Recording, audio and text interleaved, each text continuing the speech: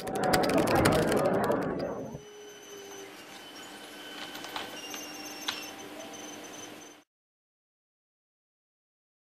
and welcome to part 16 of pattern recognition for algorithmic trading. Where we left off, we were drawing patterns, plotting the predicted outcomes and color coding them, either green for up or red for down, and then we were also plotting the actual outcome.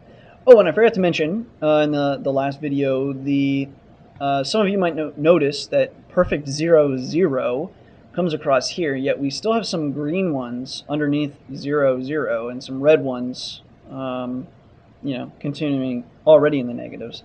And you might notice that, well, actually what's happening is here's the blue dot and the reds are below the blue dot, the greens are above the blue dot, or the cyan line rather.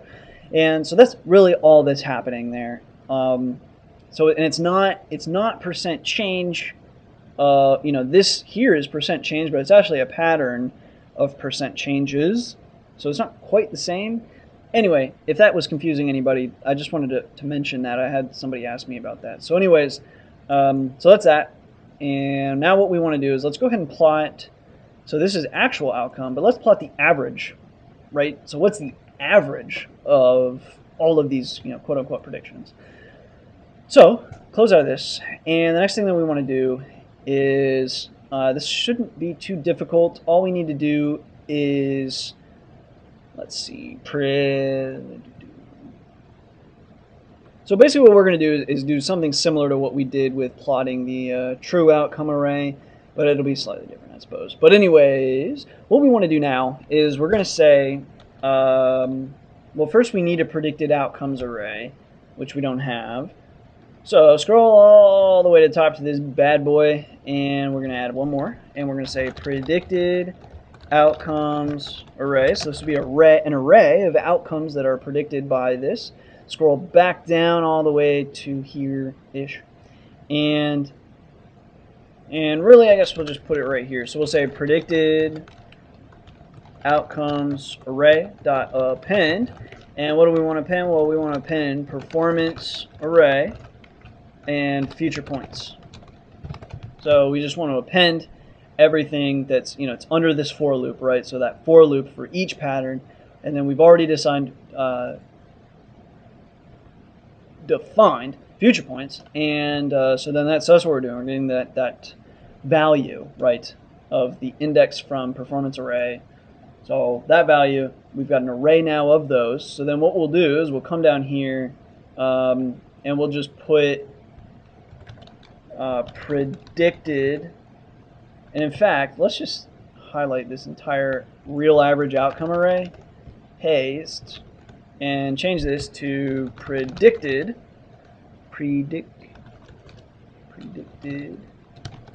average outcome equals reduce, and then we're just going to take this, predicted outcomes array, and paste that here, and then come over and paste that here as well. So now that'll make an average of all of the predicted outcomes, subsequently allowing us to come down here and let's just plot a scatter plot very similar to the previous one. So we'll plot scatter, and we'll also plot it 40. We'll plot predicted AVG outcome. We will make,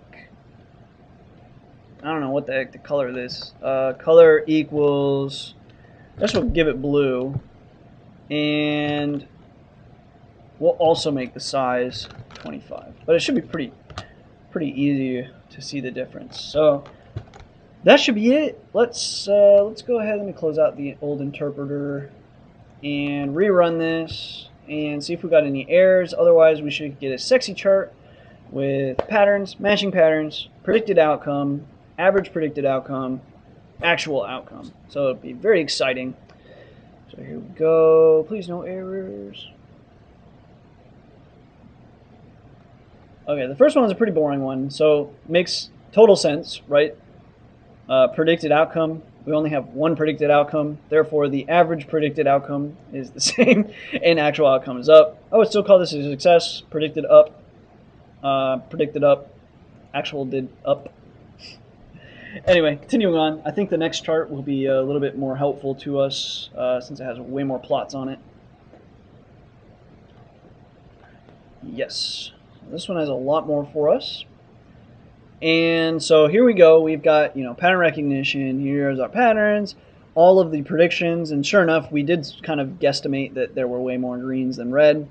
Sure enough, the average prediction is indeed an increase. Outcome was actually an increase.